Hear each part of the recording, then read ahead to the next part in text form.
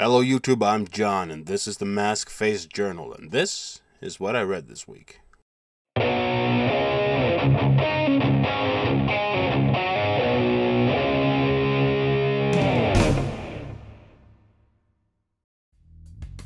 First, I'd like to apologize for the lateness of this episode. As you might be able to hear, I've been a bit sick lately. That's my excuse. Superwoman number 1. Written and drawn by Phil Jimenez. How do I talk about this without spoilers?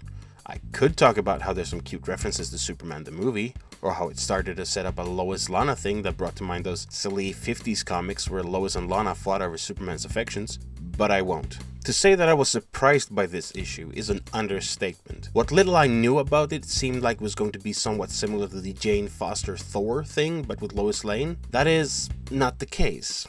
That is about as far as I'm willing to go, spoiler-wise. The art in this is not really my cup of tea. The faces look strange, and the panel layout was cluttered. Since this issue is what it is, it's difficult to judge if I'm going to like this or not going forward. So I kinda have to at least pick up the next issue to see if it sells me on the story, because this feels like a bait and switch.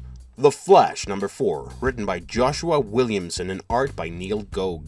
The amount of times the word speed is going to be used here in one derivation or another is frankly ridiculous. Barry is still working with Star Labs to help train all the new speedsters to control their powers, whilst worrying that the new supervillain speedster, Godspeed, who has the ability to steal speed force from other speedsters and killing them, might be hiding amongst his students. This issue doesn't really deal with the supervillain Godspeed, but the rogue science group The Black Hole, who were responsible for the thunderstorm that created all the new speedsters. I like this.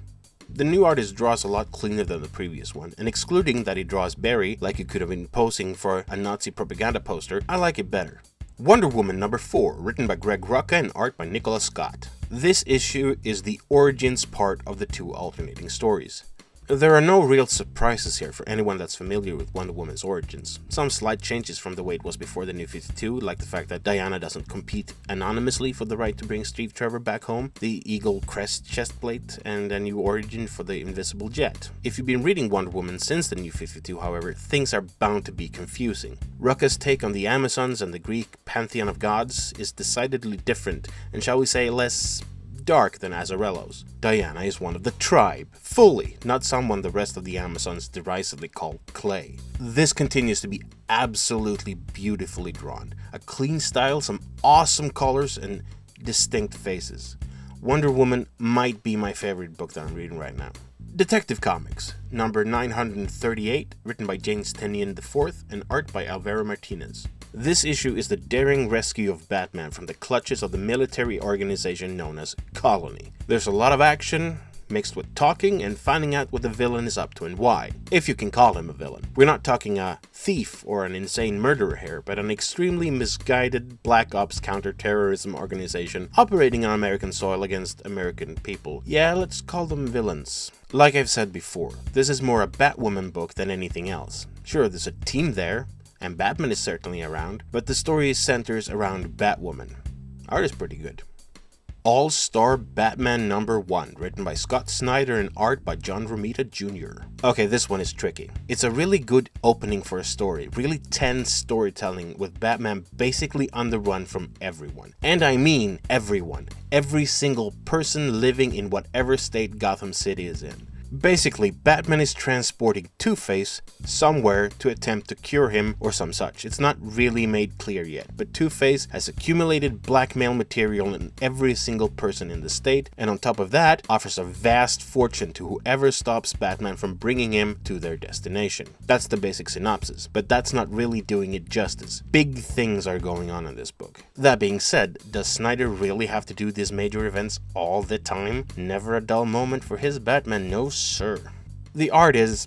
look, it's John Romita Jr. There's no one quite like him. Personally, I like his stuff from the 80s and Spider-Man and Daredevil the best, but I grew up with him. But even if you don't like his art, if you like Batman, you have to read this. Action Comics, number 961, written by Dan Jurgens and art by Steven Segovia. This book is officially stalling.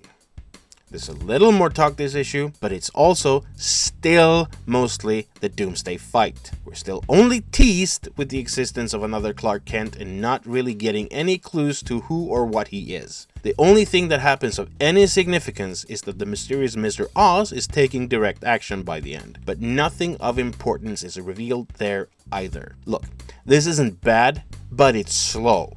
Painfully slow.